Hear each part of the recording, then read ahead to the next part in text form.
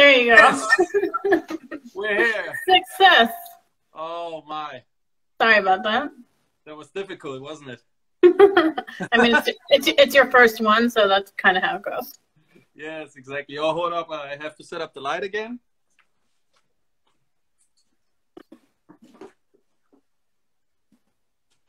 Yes. Try to make it cozy here. Oh, it looks nice. Back again. Good to see you. You too. Thanks so much for joining me. Yeah, thanks for the invite. How are you doing today? I'm good. I'm really good. Today was a bit kind of off day. Had a lot of me time, but I had to do some things. Tomorrow I have another live stream with DJ Irie from the Netherlands for Nice. Wednesdays on Wax. That's the Dusty Donuts online wax talking format Nice. with Mark Hype. And so, yeah, did some things with that and some other job possibilities for December. I mean, can't say no to those. There's nothing to do at least, but like something's happened. I don't know, but something will come up, you know. And now I'm really glad to be your guest tonight. Oh, I'm really glad to have you. Yeah. So this is Laura, aka the Sound Sommelier, here with DJ Robert Smith. Normally, my first question is, what's your earliest memory of hip hop? But I read that yours is not much different than mine. That it all kind of started with a mixtape. Right. So my question to you is, who gave you the mixtape, and what were some of the songs on it? I show you the mixtape first. Oh, nice. So that is from DJ Smithers, I love that you still have it. and I still have it. Yeah, that's and I just met him last week, and I told him that he was the reason why I'm doing this for more than 20 years, and that he showed me how to control turntables, and he said like he can't even remember that. So I told him about the tape, and yeah, so there was so much early 80s and mid 80s, for example, the Sugar Hill Gang, of course, the Furious Five, Eric B., Fearless Four, and Fat Boys, the T-Ski Valley, Run DMC, all those classic hits.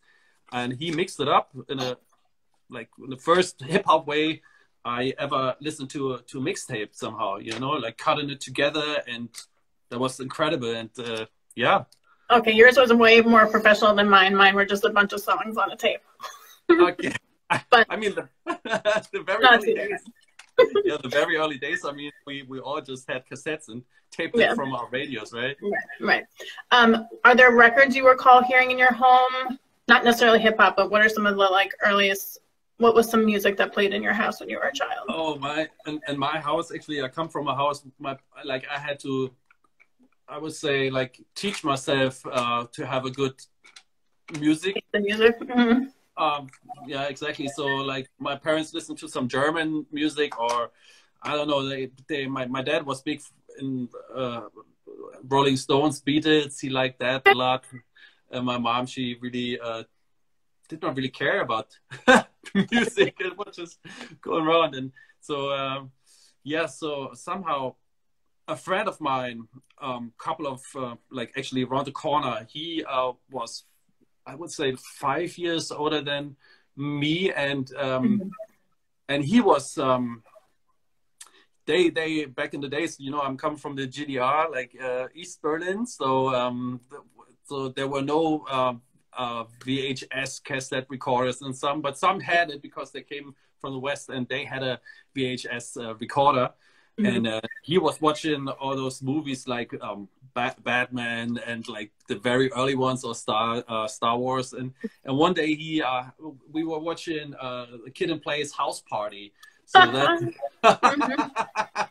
so that With the flat top, nice. Right, with the kind of plate and like they like the dancing, and like the sound just took me in a like was the virus for me to do this as well. I love it. Yeah. So what was the scene like back then, kind of when you were a little bit older and you had a sense of what it would have been like?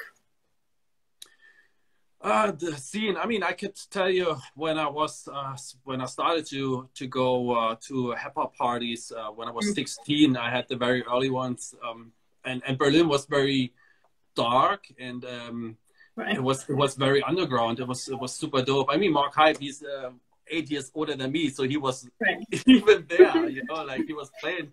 And but for me, that was crazy to see, like being in basements and like the whole club was full of smoke and like music I never experienced before was playing, and people went crazy dancing, and it was wild and rough, and everything was possible. So there were no rules. That was crazy to see, and yeah. So I would say I also was able to have one of the very good and best times Berlin had in club years. So everything is now shut down, and it's not right. how it used to be. Well, hopefully it'll not come back, because I don't think anything will ever like return to what it used to be. But hopefully something will. Yeah, I hope so. Be reborn. Yeah, Berlin is famous for partying 24/7, 365 days a year, right? And right. Everything Love parades in Berlin, right? Oh hell yeah! Mark just passed me a list of closed clubs only in Berlin. So I was starting to scroll it down. Okay. It was a never-ending list, and it was like I think almost 500 clubs are closed in Berlin. Man, that's incredible. And so that's what we do. We're streaming from home and try to deliver good feelings. Right, recreate the club vibe somehow. Yeah, exactly. It's really hard to do, but like if you're in a good mood, like people will realize. And you will infect and spread the vibe. It's even more difficult through those glass windows and stuff. Right. But yeah, I agree. So I saw a throwback post with a photo of you at 15 when you first started DJing. Do you remember your first gig, like the first time you got paid to DJ? I think that picture was when I was 19 or something. Oh, or I thought I read that you were 15. Sorry. yeah, no, I think it was 18 to 19, and hell yeah, I mean the very first time being in a club, I did not even have a lot of records. I just wanted to be a scratch DJ, and so the very first party was my friend DJ Smithers. You know, he had a huge record collection. He was spinning records like crazy, and so we built up a third turntable and one mixer, and I was scratching when he was playing instrumentals, for example. That was my very first kind of DJ gig, and I was able to use allowed to use some of his records, and that was crazy. Club was full. There was one of those basement clubs, and that was incredible. That was really, really dope, and to see what you can do, and like, yeah. That sounds crazy for your first gig. Yeah, that was crazy, and hell yeah, I couldn't get enough. Yeah, obviously. So when you go digging, which genres do you spend the most time with? Like which areas of a record store? These days, I'm really looking for yacht rock kind of things, or soft rock. Like there are so many music, so much music you can't discover for like not in a lifetime. But like this is like the sound that kind of is interesting to me.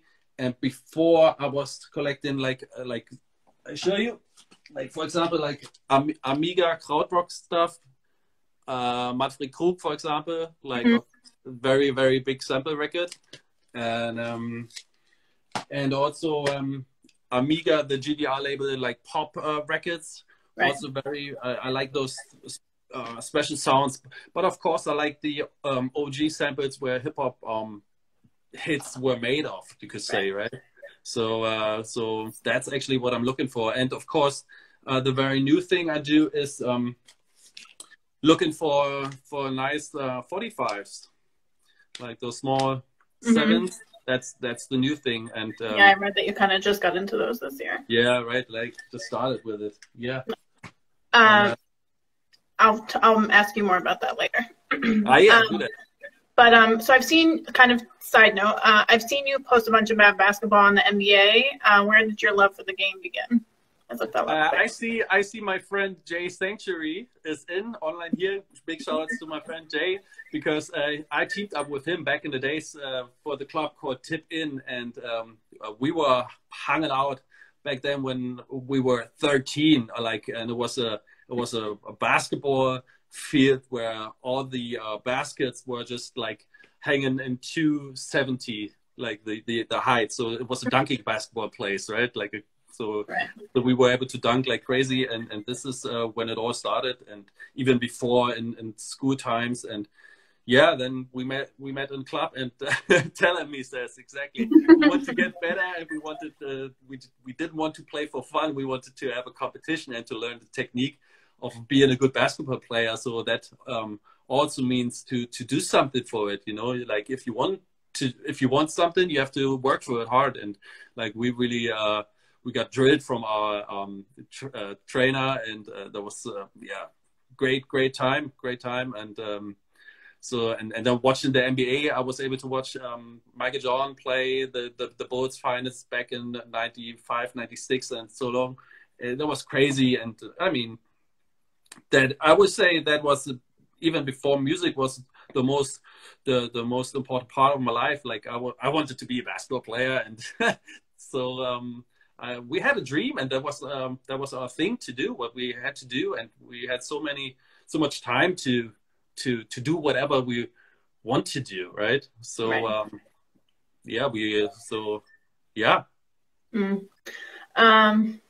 Never know, it could come back. When did Smith and Smart come together? That was actually 2 years after I played my first show, I would say. So in that club, well, I was spinning and scratching. My friend Maxwell from Smith and Smart, he was there. So he was actually where my first gig took place. Nice. And he said, "That's crazy what you're doing. I'm doing music for 8 or 9 or 10 years already, and I dropped some records and actually my band just split it, and he wants to be he needs a DJ that could work out some shows." And I was like, damn, that is actually what I want to do. So I was super naive, and I said, yeah, let's do this. I gave him my number, and then next day I was calling him up, or he was calling me up, and then somehow the next week he came to my parents' house. Wow. I had a room in the basement, of course, from my parents' house. Right. We just it clicked, and so since then it's like, so I would say 2001 was like when we first met. Oh, and came almost 20 years. Mm-hmm. Yeah, and right after that we met the first time in my parents' house. Another week later, I had my first show, like rap concert. Nice. That was crazy. It's crazy. So did it seem like more people were paying attention to your moves after you won the Shook One Scratch Challenge in 2016? Oh yeah, definitely. I must say I always denied being part of the Instagram and Facebook community. I did not even have a iPhone, and nothing, like really I was like, oh, go away with that. And my friend Captain Crunch from the UK, he said, "You've got to show your skills, like you're crazy, fam." I was like, yeah, no, other are much better. So anyway, he set up the number ones. Yeah, he set up the IG account on my 35th birthday, and then I think it was just a year late. Yeah, just a year later, the Shook One Scratch Challenge took place, and another friend of mine, she told me, "Hey, there's a challenge going on. Like, take part." And that thing, like the Mobb Deep acapella, I was scratching for another 10 years even before the challenge. So I was familiar with the acapella, and I knew what to do. So it didn't really took long to record the whole routine. And I didn't even, I just did it what I did before, and somehow that thing was the first viral hit for me. And somehow from one day to the next, there were like 2,500 more followers. Wow. And the biggest of them, like all those greatest DJs, I just I dreamt of being part of the community. They suddenly followed me. They wrote messages. They shared it everywhere. That went crazy. So since that day, I was completely on another map, even for the Americans worldwide.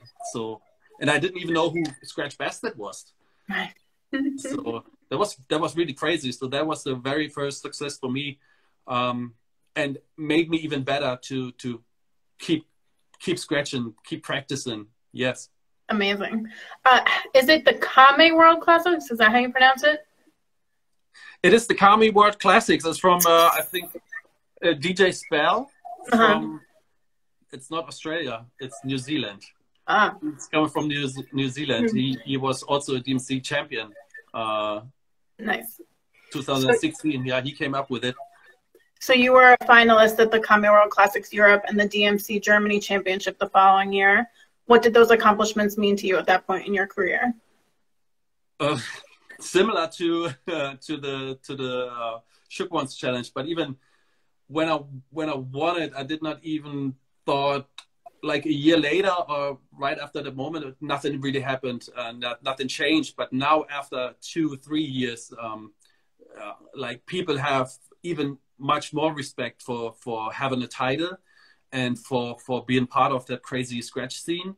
And yeah, I mean, I was like crazy and practice every day, and I was into my bubble and I want to show everybody, like still I want to show everybody what I can do even better, right? But like I can remember that the time was super crazy. I dropped like 2 videos each week, or sometimes 3. I was crazy, and I just wanted to prove that this is no accident. This comes because I do something for it, you know, and I always try to come up with something I never did before. And so I was super hyped. And crazy to see that DJ Woody, for example, he was judging, was part of the judges, DJ Brace, and all those greats, you know, like world champions. And I was being judged from them, and yeah, nice. Maybe better. I just can't say it. The competition made me better. It makes sense because you were waiting so long to kind of let the world know how good you were, so you had to prove yourself a little bit. Yeah, exactly. So I had to make. Yeah, I gotta make. Let me shout out some people. Yeah, right go ahead. Like so many friends came to watch. I mean, we have 11 o'clock in Berlin time. Some people have to work maybe. So Jay, big ups. Simon, my friend. They're representing. Yeah, right. My friend Simon is in here. DJ Timberine is in here. Oh man, so many. And all your friends are in here. That's very good. Sasha looks, hey, big ups. So I had to make sure, it's okay. I had to make sure I asked about your mix, the Christopher Wallace story, tribute to the Notorious B.I.G. for all my Brooklyn heads. Why is Biggie so important to you as a hip hop DJ? That is a very good question. And I couldn't even tell you. Like, I would like, could you tell me why he is so important? Because I'm far away. No, why is he important to you? Like, what did his music mean to you as a DJ? I think he's just a gentle gangster, and like he combined R&B with rap, like gangster rap and R&B, and was always and Puffy produced it so well. So somehow it came. I don't know what just happened. Like similar to Tupac on the other side. Right. So yeah, I don't know. Like even people don't people don't even listen to hip hop. They listen to Biggie and the Hypnotized joint, for example. You know, everyone can sing that song, and even like in discos. Like ladies, people actually listening to techno or whatever, they dancing to Biggie. That's weird. So it must be the voice, but they don't even have an idea. They don't even understand the lyrics, what he's saying, but people dancing. It's his swag. What did it mean to become a member of the Superhero DJs in 2018? Yeah, another small success to be asked, making a routine there, and you know, DJ Prosaico he's like 3-time world champion, also Berliner, and he just called me up. We never had any contact before, but somehow all because of the success, the MC champions and all that. Like someday he called me up and asked me, and so yeah, it's everybody comes more closer together. Back in the days it was elbow society, but now I feel it's more the community. So it's very good to give something to the people that really are interested in scratching, and to show and try to explain it in a gentle way, maybe, or in an easy way, you know? Right. I'm sure a lot of people are really intimidated by it. Yeah, some of them, like, it's very nice to see, to get messages, and some people really, they completely copy my routines. That is crazy. So they completely they learn it from the tutorial video, and then they posting up their own videos, and it's crazy how to see how they just inhaled it. I think that has to be the same feeling as when MCs or singers like see a crowd singing their lyrics or rapping along with them. It has to be a similar kind of feeling. Yeah, totally. Scratch Bastard referred to your submission in 2019's Come Down Scratch Challenge as the tightest entry to his years. How did it feel to take top prize in another one of his scratch challenges? I mean, that was crazy. He did it again. And there was... or you did it again. Yeah. It's crazy. I mean, just made me better. Again, I can say it. It's a big thing, and it's a big honor to also come back in another competition and win it again. That's crazy. That really means a lot. And yeah. Right. So you've played for many crowds in Europe as well as across the US. Where have some of the best shows been? Like, where do you think the best crowds are? The best crowds. I mean, in the US, I only was in downtown LA, and it was an event show for Guest USA. That's a brand, Italian brand, and it was like high society festival. So they just built everything up just for that one day, and it was like a fashion show, like so with models from all over the world, and we hung out with them in the bus and driving to downtown LA, and that crazy Guest Z-Trip was playing afterwards. And we hung out in the Beverly Hilton. David Foss, he was making a concert just for the guests of Guest jeans. That was crazy. So we had a dinner in the Beverly Hilton, and we lived in a Beverly Boulevard Sofitel, like a very rich. Oh yeah, we have that here in New York too. Oh my! So that was just so it was kind of work and 1 week paid holidays, and that was crazy. And I couldn't. Time flew by, and that was crazy. Also, one of the best times I had, I must say. So, but I want to come back to the US one day and maybe connect with the DJ community. So almost in 2020, it almost happened, but unfortunately, Corona said no. Right? Just not this year, and maybe not next year. Exactly. But in the future. I think you're building a good following right now. So it looks like you get blessed on the regular with some fresh new gear. What's your current setup looking like? I can show you. So that's the new reloop turntable. Nice. That's very dope. You can make music with it with these patterns right here. And there is the reloop Elite. That's the mixer from reloop, and another turntable right here, of course. And I see the Nas record over there. Say it again. I saw the Nas record. The Nas record. Where is it? Ah, yeah, exactly. There it is. Hold up. There it is. Yes. Tell me about your Do It for the DJ series. Very interesting question. Today I had a small chat with Q-Ball from QNC. Do you know QNC from back in the days? Kirk Gazelle and Q-Ball? Great. Q-Ball sounds familiar, but I don't know QNC. Yeah, great rappers. One of my favorite rappers. And they dropped an album. It's called The Dynamic Duo. And one song was called For the Love. And so this is where that part, I Do It for the DJs, comes from. Oh, okay. And I heard that sample on a Danny Spice version together Danny Spice and the Cuts made Mr. Thing from the UK. And I always loved that song and like do it for the DJs. And so I thought about, okay, I'm doing it for the DJs, and I want to represent my DJ skills and my finest transitions and nice. original samples and my own production, and bring it into one mix. So you can dance, you can listen, you can just vibe, you can cruise, whatever, you know. It's coming from the heart, and it's all about a good feeling, you know, and you know, I comes from the heart. And the second part as well, there was more my own production or feature appearance on tracks I did.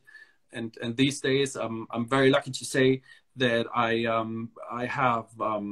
had some international feature appearance from France to the USA with Superstition. Big shout out to Superstition.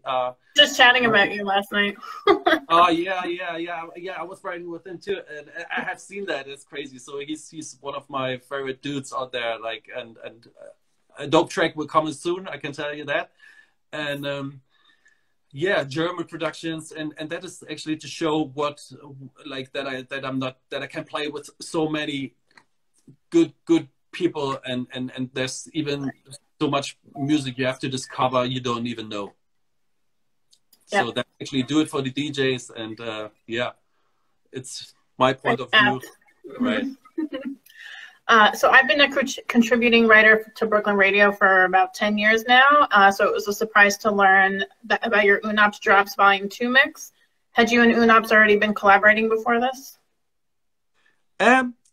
It's very good. I was also calling Patrick today, DJ Unops, the one who's running the show for 7 years now. And I was actually asking him, how did we get to know each other? And exactly, he wrote me, he messaged me on IG, and so we did not collaborate before, but we will collaborate from that point on. And he brought out some, I think now he brought 3 45s out from my project Slick Walk, and it appears on Agogo Records, and I had, I think, 3 shows at the Brooklyn Radio Unops Drops. So somehow I made some scratches for his intro for his show, and so many other things. So somehow out of a sudden he just came into my life, and we never even met before, even, but we felt the vibe, and we just started to work. And but yeah, that's what it should be. Just to feel the vibe, and you don't have to know each other so well. Just like, if you feel the vibe, we can work together and make everything happen. Right. I owe a lot to Brooklyn Radio. I've interviewed a lot of really amazing people because of that. Yeah, I've seen that. You better check that out, people. What brought you to the Serato Studios in London at the beginning of 2020? I think I have to shout out DJ Angelo from the UK as well. Like, he is working for Reloop, so he's working there for more than 10 years, I guess. Now he's living around the corner here. That's crazy. Oh. And and he really he how do you say in English? He said you gotta book that guy. You gotta invite DJ Robert Smith to the Serato Studios. And Blakey, who is running the Serato Studios, he messaged me, and we made I had to deny a couple of dates because I was touring and I did not have time. So the third, so I said, okay, in a half a year we can do it. So that was very long term, and then I just flew in, and that was crazy. And yeah, I also was able to visit my friend Captain Crunch, and yeah, it was great. And then that was, so I was well prepared before I came to the studios, and so I just made my take in one take. So I warmed up a bit, and then we said, okay, set up the cameras, let's go, red lights on, and that like was the one take, and that's it. So, and then we hung out a bit, and pressure was off. So good. Nice. I think your boy Cue Ball's in here now that you were just talking about. Cue Ball, yes. Big shout out to Cue Ball, the man with the pretty voice. So what led to you joining the Dusty Donuts DJ squad earlier this year? You know, Corona came in, and also I was not hanging out with Mark Hype a lot. We know each other, but we never actually talked. And so he was one of the very first DJs in Berlin that came up with live streams, DJ live streams, and I have seen that, and I was like, hey, Mark, could I also stream from your house, like make a set? And he was, yeah, sure. And then he said, what do you think about making a 80s 45 throwdown mix? And I said, I don't even know. I don't have any 45s, 80s rap. That's too crazy. And he said, I have a bunch. Let's, we all use mine. And then we just met and we made it happen and came out with two 80s mixes. And you can listen to it on Unop's Drops at Brooklyn Radio. I found that too, and I was like, look at them. Yes. So you had just finished up a tour with Contra K when the pandemic hit. What was it like playing to a crowd of 40,000 at Rock am Ring in Germany last summer? That was crazy. You know what? That was actually, I was the newbie in the band, and that was actually my third gig. There was a whole weekend, so it started with 15,000 people, and I was like, wow, that's big. Next day, Rock im Park. I think there was 25,000 people, and then like Rock am Ring, there was 40,000 people. Like you can't imagine. There's like that's like a sea, like just like a field of people, and you don't see no faces anymore. That's so crazy, and adrenaline is super high, and it's crazy, and it felt so good, and I couldn't even it took some time to calm down and to realize what just happened, but also like we were well prepared, and you can't go wrong because you practice so good, and you know, and also the experience, you know, that's very good. If you do something for so many years, you are well experienced, so you're not going crazy too quick. Not just doing it off the cuff. Yeah. Yeah, right. How did you come to work with Andy Cooper on his latest album, Listen? Oh, Andy Cooper, I know him for 15 years now. Almost. He has been to Berlin for so many times with Ugly Duckling, and I think my friend Dino from True Beats crew, he invited me to a party or to his home, and he was hanging out there, and so I got to know ahead of time the opportunity to talk to Andy and Dizzy and Young Einstein, and yeah, got a familiar thing, I would say. And now I'm actually very good friends with Andy, and we have so much collaborations going on, and he's calling me up and asking if I could do some cuts for his new record, and that's very nice, and yeah, I'm very proud that he's calling me, and yeah, and I can call him, and he's delivering rhymes so quick, and yeah, very nice, fun, good guy. Yeah. So you were involved with the Together for Moria online charity festival, which took place in October as a way to raise awareness for the inhumane conditions in Moria. What did it mean to you to be a part of this effort? I mean, that was no question to being part of it, because the whole Corona situation is like also very like a big problem for the world. But you have to think about that there are even more people that even like it's more worth, you know, life is more worth for them, like they get burned out and all that shit, you know, they don't have no food to eat and all this stuff. So like we're actually safe, you know, we have a house, you know, we can be here, you know, we don't have no work, okay, but we get paid anyway somehow from the state, you know, but there's people, they don't have no home and all that, and it's so you gotta be there for them and represent, and yeah, So no question. Nice. Your first ever scratch record, The Cure's 7-inch, was released early last month and was very well received. What can you tell us about The Cure comp? You're so prepared with your gadgets and gizmos. What can you tell us about The Cure comp with the deadline of the 4th of December fast approaching? Yeah, get that bracket, practice, and take part. No, it's actually, it's also crazy to see. We have 3 judges. That is DJ Woody, DJ Scratch Bassett, and me. We will judge all the competitors, and yeah, it's all about you know, I'm very good in phrasing, word cut phrasing. So that's actually what is on the record, like full sentences and word cuts. And it's something different because most of DJ scratching are fresh and sound effects, right? But really being good and in phrasing is not that easy. So that's actually a competition for showing up, show your phrasing skills, whatever you like, and be creative and getting judged by Scratch Bastard, Woody, and me. I mean, it's amazing. I feel to sit on a panel with Scratch Bastard. Somehow, you know, like, I don't know what it is, but it's crazy. Once he judged me, twice. Yeah, exactly. Even Woody judged me, and now we're sitting in the same boat. It's crazy. Nice.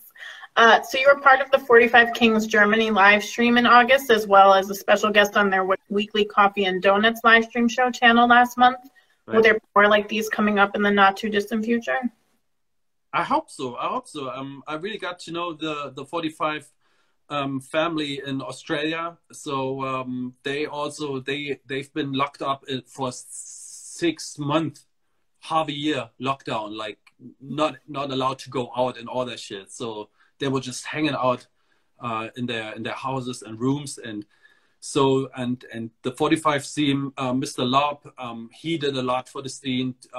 He's running the whole website. He's inviting DJs from around the globe, and he gives us an opportunity to play dope records, and yeah, the community is sharing a lot of joy and what record is that and this and so good. So that's only one of the 45 supporters, and as I have to announce that also the Dusty Donuts crew is very big in the 45 scene, and yeah, it's good.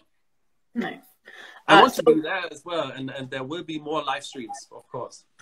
Right. Where can people stay aware of those on here? Say it again, please. Is there somewhere other than Instagram where people can know about those, or is Instagram kind of the best place to learn about any of your upcoming streams? I mean, yeah, I'm very active on Instagram.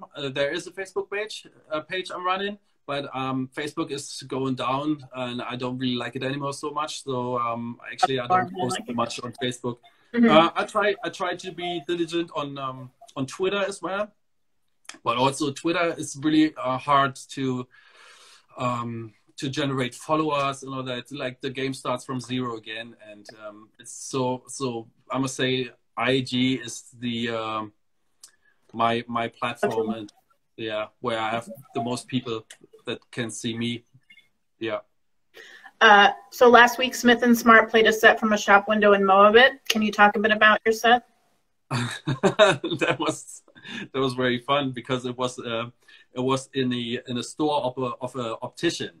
Oh. That was an optician, and he had really like that small window. So it was like 1 square meter, 2 square meters, I don't know. And we put up turntables, a microphone, speaker boxes, bang, and then freestyle. Could anything else fit in there? I just saw the size of that window.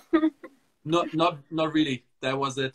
And then my partner Maxwell, he was freestyling about the people crossing the streets. Like some were in front of the optician, and they were the crowd, and with distance, of course, you know. And yeah, we collected some money. It was actually busking. Awesome. Yeah. Well, I appreciate your time so much. Do you have anything else that you want to add or promote?